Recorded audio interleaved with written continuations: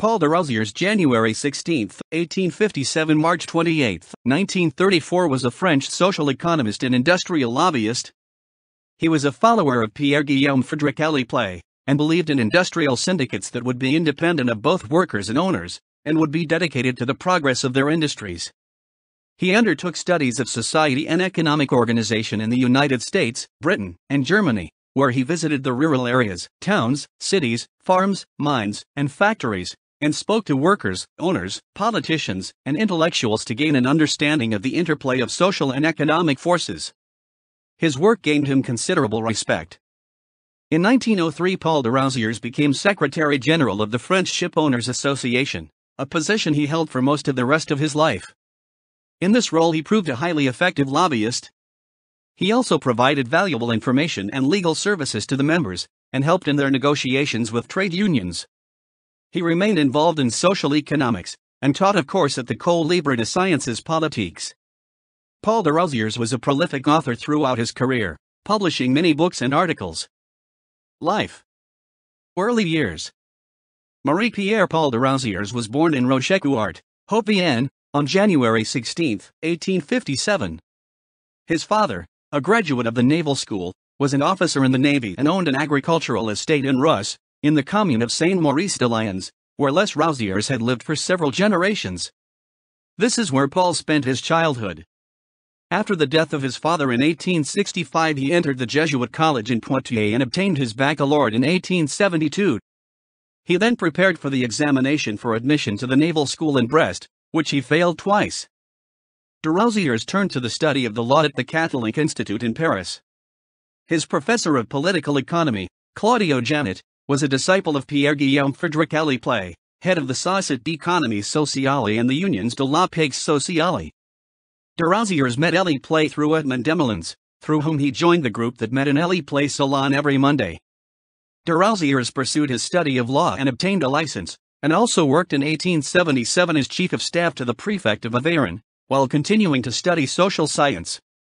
His theoretical apprenticeship ended with the publication in 1881 of the Programme de Gouvernement et d'Organisation Sociale d'Apres l'Observation compared to divers pupils, with a preface by Alley-Play.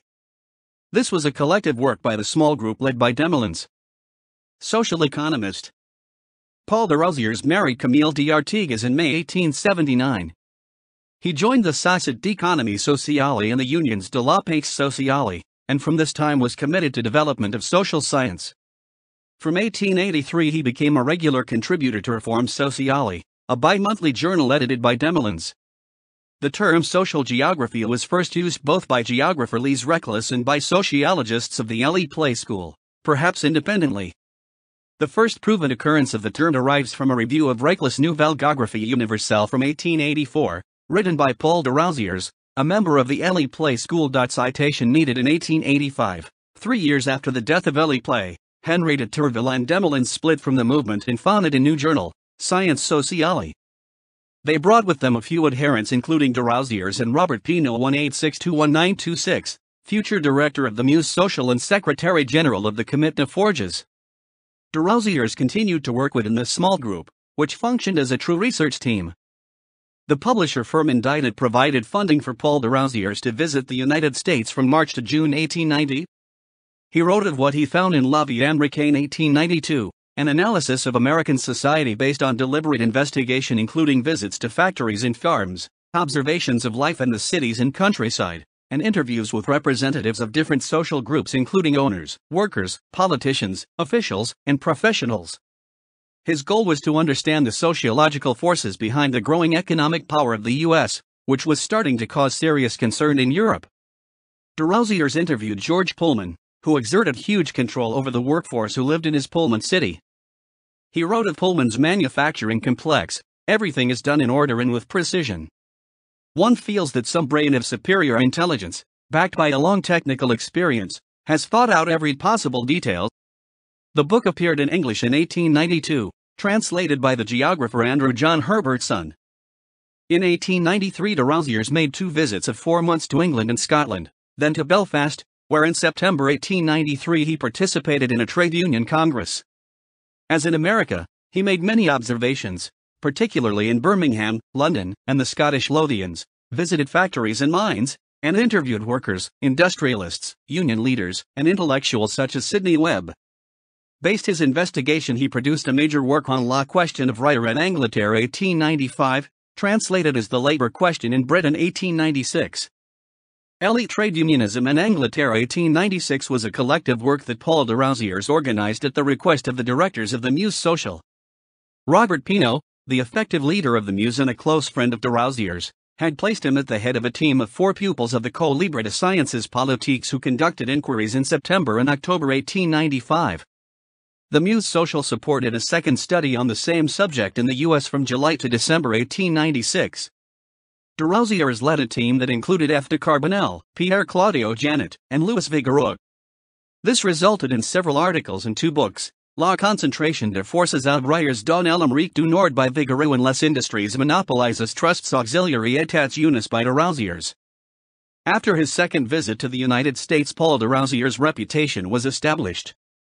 He was invited to contribute to reviews such as the Revue Politique et Parlementaire, Revue de Paris, Revue Bleuy, and Annales de Sciences Politiques, while continuing to contribute to La Science Sociale. In 1899 and 1900 he studied the German cartels and 2 journeys through the Ruhr, the plains of Saxony and Silesia. He then investigated the Comptoir Metallurgique de Longwy, formed in 1877 by the main enterprises of Lorraine to coordinate purchase and allocation of pig iron. Based on this research he published Les Syndicats Industriels de Producteurs en France et Eltrang in 1901. His last important work about industrial relations was Hamburg et l'Allemagne contemporaine in 1902. Lobbyist Dord Gruner, mining engineer and vice president of the Comité Central de Hobbiers, was an active member of the Société d'économie sociale and secretary-treasurer of the Muse Social. He had already introduced Robert Pinault to the metallurgy manufacturers who were looking for a leader for their trade association, and did the same for de Rousiers by putting him in contact with the shipbuilders, who wanted to found a professional association. De Rousiers was engaged in 1903 by André Lebon, former Minister of Commerce and then of the Colonies, and first President of the Comité Central des Armateurs de France CCAF Central Committee of French Shipowners. De Rousiers was Secretary General and Vice President Delegate of the committee. He now had stable employment that allowed him to rebuild his family home in Russ and provide education to his 5 children. The CCAF was an owners' association typical of the time with the purpose of studying and defending the common interests of the shipowners. Within a year it represented 98% of the industry. De Rousiers quickly established a service to gather French and foreign information, which he described in March 1910. The information service of the Shipowners Committee is not conceived in an academic spirit but in a spirit of practical use. We do not intend to constitute a compendium of jurisprudence or a compendium of statistics. We strive to point out to you all that seems likely to have an impact on your industry, anything that threatens your general interests, anything that is of a nature to serve them. The Information Service and a legal section both were frequently consulted by the shipowners. With his considerable intellectual authority, de Rousiers was an effective defender of the interests of the shipowners and contributed to discussions on legislative projects. At times he was criticized for being too effective in his lobbying. During World War I 1914-18 there was an enforced truce between the shipowners and the labor unions, with the state as mediator. As soon as the armistice was declared, the shipowners, led by the committee, reasserted their independence in negotiating wages. De Rousiers justified this position. Conditions vary according to the region, working conditions vary according to traffic and categories of vessels. Remuneration also depends on the possibilities of each company. How could it be conceived that, in the midst of a crisis, a professional trade union would be forced, by submitting to such an arbitration procedure, to impose new burdens on all its members which might exceed the limit of what some can bear? It would be a lack of clairvoyance. In 1923 the Société d'études d'informations économiques, formed by the Comité des Forges, published studies by de Rousiers defending good agreements. De Rousiers represented the shipowners in the Standing Joint Committee on Merchant Shipping, established in 1925, which had the purpose of examining issues that could cause conflicts between owner and workers. He also represented the owners on the Joint International Maritime Committee led by Albert Thomas, which sought to establish international status for seafarers. He participated in the international maritime conferences organized by the International Labour Office in Genoa 1920 and Geneva 1926, where the main interlocutor was Havelock Wilson of Britain, head of the International Federation of Seafarers' Unions. In 1930, although not a shipowner, de Rousiers was elected vice president of the Comité Central des Armateurs. Other activities. After the death of Tourville in 1903 and Demolins in 1907, he assumed leadership of the Science Sociale group. He also presided over the École de Roches that Demolins had founded, which sought to apply the lessons of social science to educational reform. From 1908 he held a seat in economic geography at the École Libre des Sciences Politiques. De Rousiers gave a course on large modern industries at this school. De Rousiers supervised a major inquiry into French manufacturing in 1915-16, co-directed by Henry Hauser and Henry Hittier, for the National Association of Economic Expansion.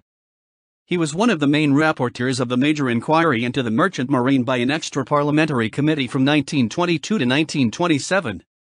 He published a 5-volume work on Les Grandes Industries Modernes 1924-1928. He was appointed to the board of the Muse Social. Paul de Rousiers died on March 28, 1934. His historical monograph on his own family, Un famille nombreuse pendant 6 siècles, appeared after his death.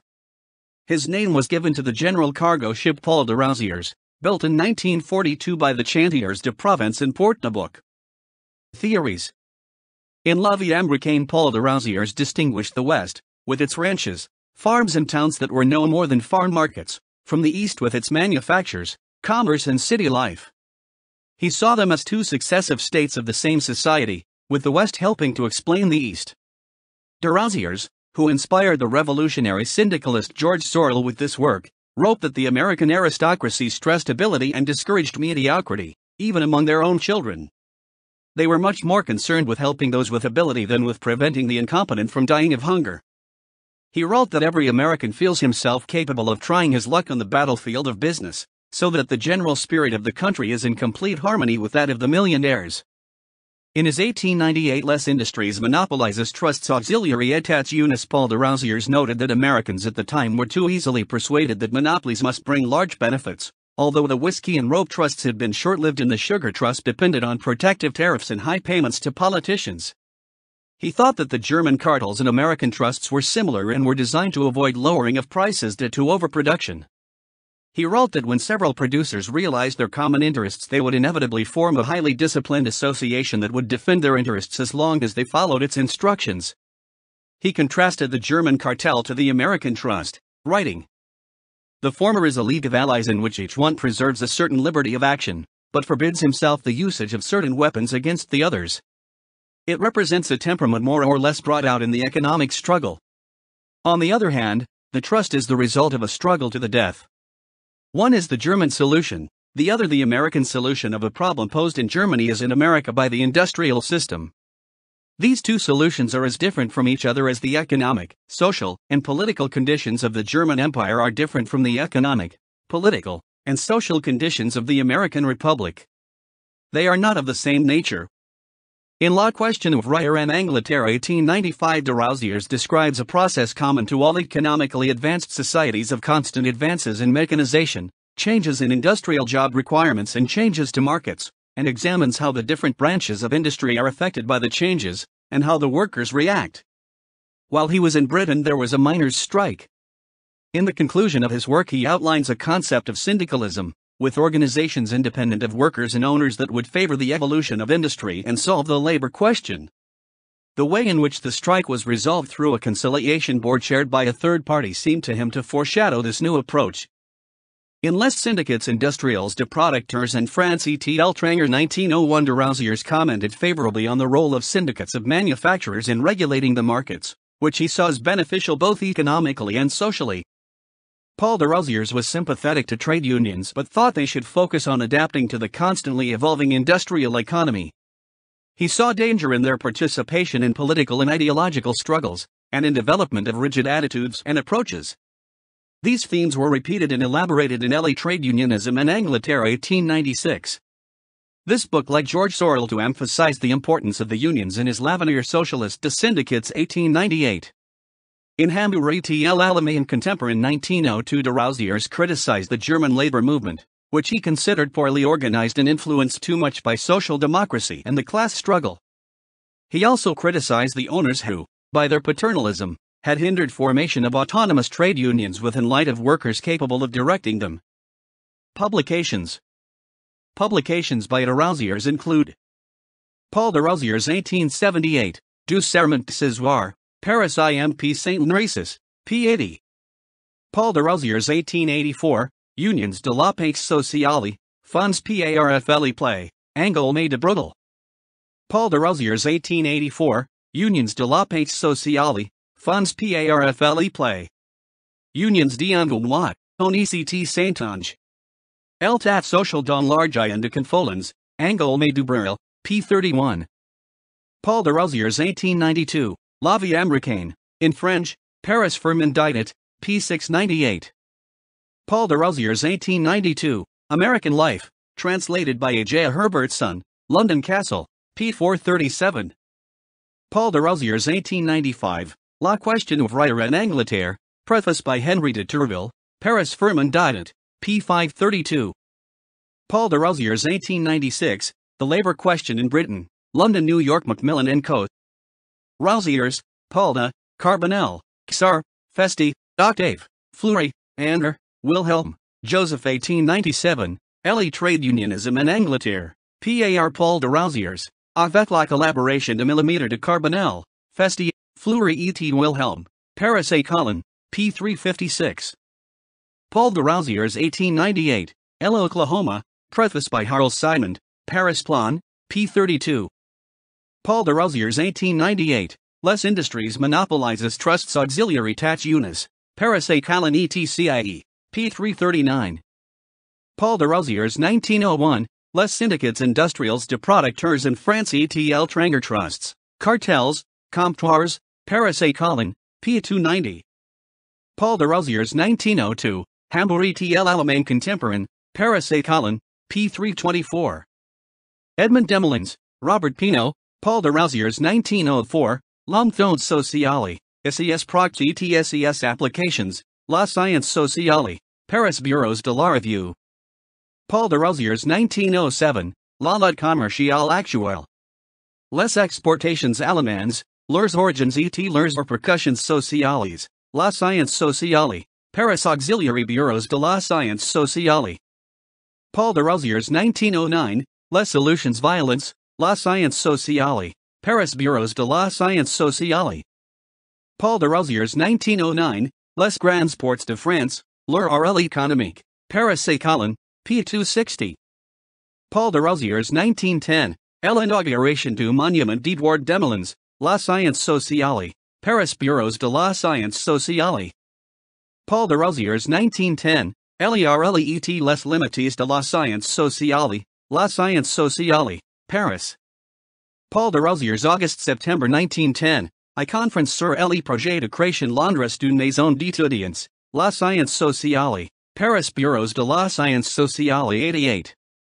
Pierre Bodereau, Maurice de Prigny, Paul de Rousiers, Firmin Ros, André Siegfried 1911, Les Questions actuelles de politique trangre dans l'Amérique du Nord, Paris Société de Anciens LVES de l'École Libre de Sciences Politiques / Falcon, p. 242.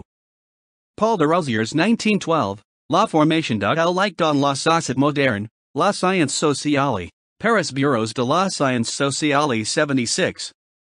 Paul de Rousiers 1912, Les Syndicats Industriels de Producteurs en France et Tranger Trusts Cartels Comptoirs Ententes Internationales, Paris Colin.